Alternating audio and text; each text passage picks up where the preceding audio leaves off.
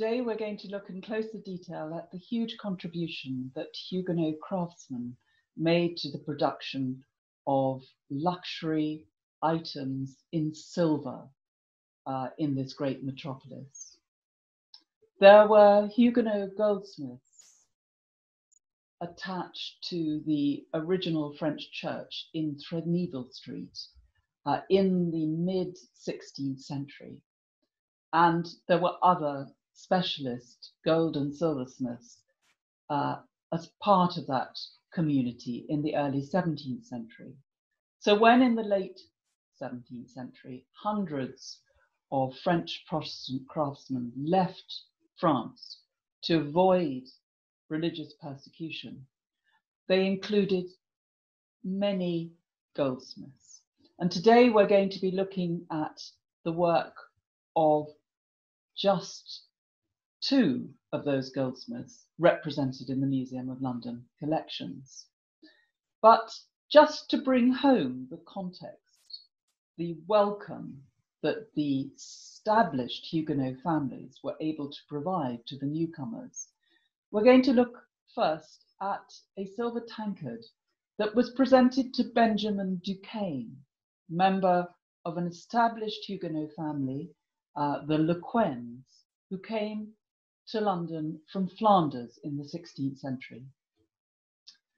By the 1670s, Benjamin Duquesne was serving as treasurer to the Bridewell and Bedlam hospitals, maintained by the City of London, that provided shelter for those with mental health challenges of Bedlam, then on the site of London Wall, the present site adjacent to the Museum of London, and Bridewell, that catered for unruly and impoverished adults and neglected children.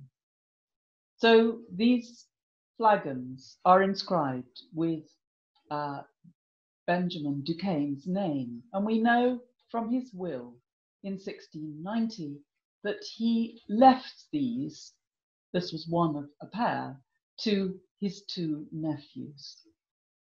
But now we're heading to the West End of London, to Pall Mall, to the premises of David Guillaume, a Huguenot goldsmith who came from Metz and established his workshop and shop in St. James's, close to the court.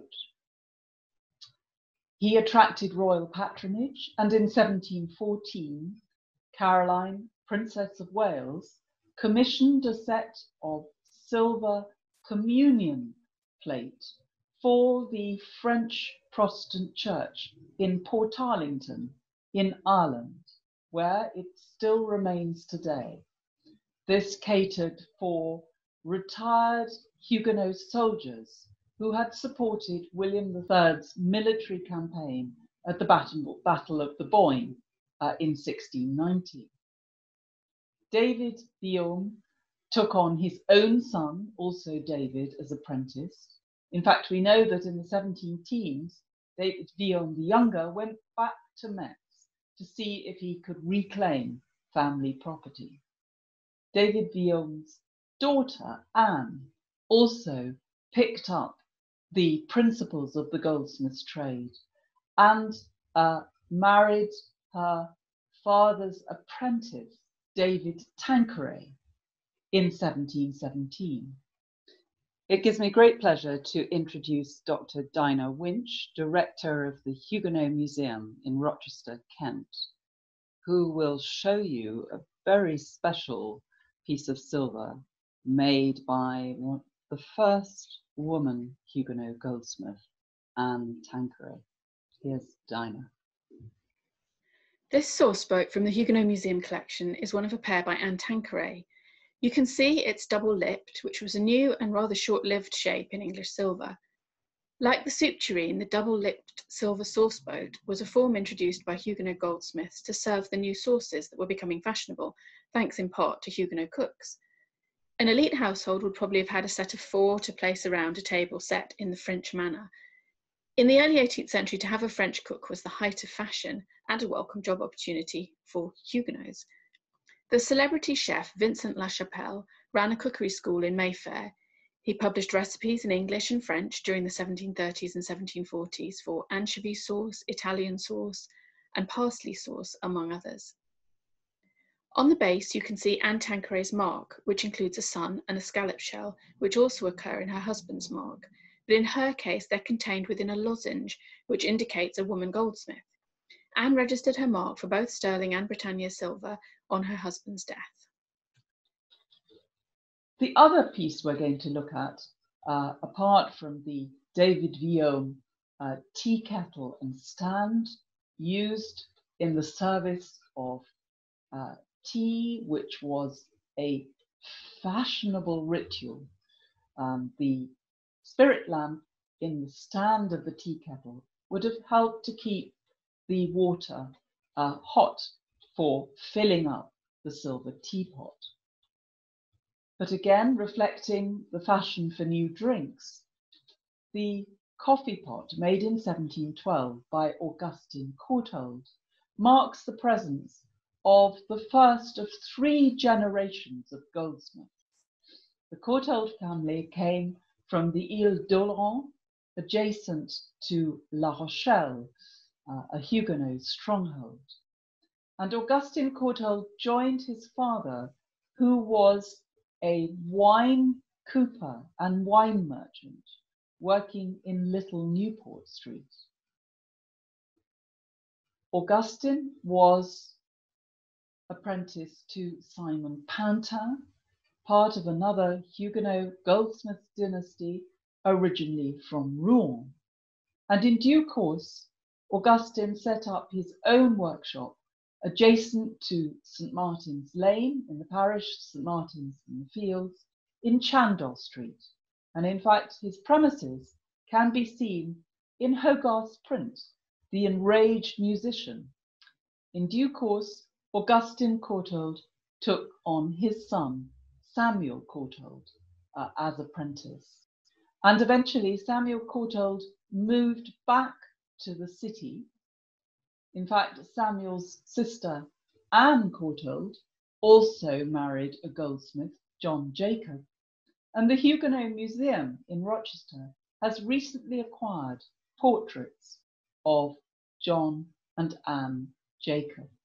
Interestingly, in the 1780s, John and Anne Jacob wrote their wills in French, demonstrating that 100 years after the Courtauld family was first established in London, they were still speaking French at home.